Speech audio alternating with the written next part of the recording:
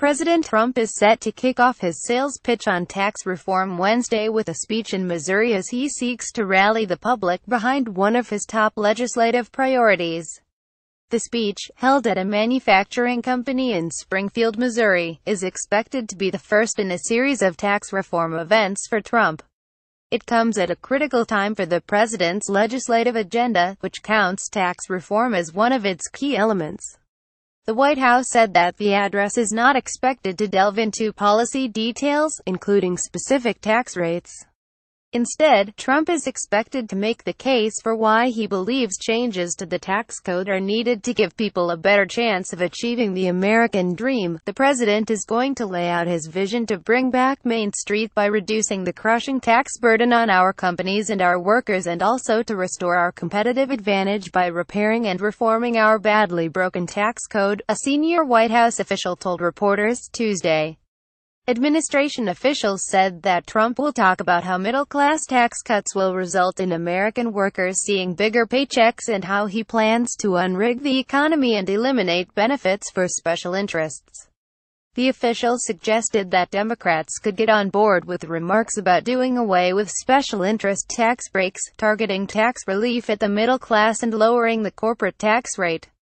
The speech is being held in the home state of Sen. Claire Connor McCaskill opinion tax reform, not Trump-Connell feuds, will make 2018 a win for GOP. Chris Murphy blasts Trump for attacking Democrats while hurricane ravages Texas. Author Trump promoted charges liberals are politicizing Hurricane Moore, one of several Democratic senators who is up for re-election in 2018 in a state that Trump carried last year. Trump has already started to criticize McCaskill ahead of the speech, tweeting on Sunday that the senator is opposed to big tax cuts. Trump is still seeking his first major legislative win, while the GOP continues to reel from the Senate being unable to pass legislation repealing Obamacare in July. Lawmakers only have a few months to pass tax reform legislation before they will feel a need to shift their focus to campaigning for re-election.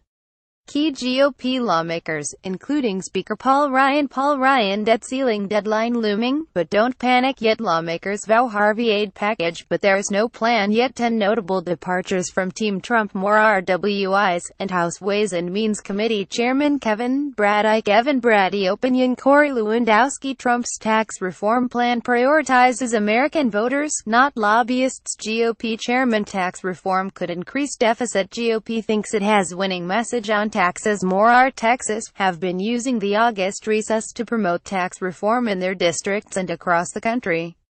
Treasury Secretary Steven Turner Mnuchin. Debt ceiling riles short-term investors, long-termers at peace. Juan Williams. Trump's shutdown gamble. Trump's smart sanctions can lead Venezuela back to democracy. Moore has also pitched tax reform alongside lawmakers in West Virginia and Nevada in recent days. But this month's tax reform efforts have been overshadowed by developments such as Hurricane Harvey, as well as by Trump's recent controversies, including his criticism of Senate Majority Leader Mitch McConnell. Bannon breaks with Trump, backs Moore in Alabama Senate race. Report. Debt ceiling deadline looming, but don't panic yet. Opinion. Trump strike a deal. Trade border wall funding for DACA protections. More RKY. His response to the violence in Charlottesville, VA, and his pardon of former Maricopa County, Arizona, Sheriff Joe Arpaio. Sen. Pat Toomey RPA, said Monday in a radio interview with WPHT's Chris Stigall show that he thinks the president has gotten off message too often and hasn't been able to be an effective spokesman for his own agenda. While Senate Republicans are committed to overhauling the tax code, there's some frustration that we're doing it with some headwinds that aren't necessary, Toomey added. Supporters of tax reform say that Wednesday's speech gives Trump an opportunity to discuss an issue that unites Republicans and the business community. This allows him to connect with the American people on an issue that most Americans get, said Grover Norquist, president of Americans for Tax Reform.